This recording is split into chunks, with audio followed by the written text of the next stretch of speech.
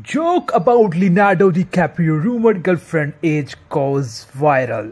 Leonardo DiCaprio is becoming the subject of social media ridicule after news emerged about the latest alleged relationship with a teenager.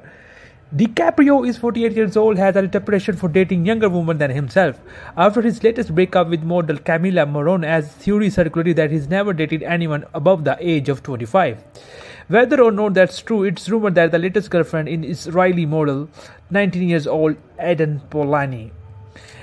The age of DiCaprio's post-new girlfriend has become another taking point online, with many people mocking him with jokes. One comedian take resonated with social media users and as she put Polani's age into context. Leonardo DiCaprio's girlfriend is so young, her school experience was interrupted by COVID-19, wrote comedian Rohit Kamrabi on Twitter. With a humorous take, there is an element of truth, Kandabi's statement, which has been viewed more than 50 million times online.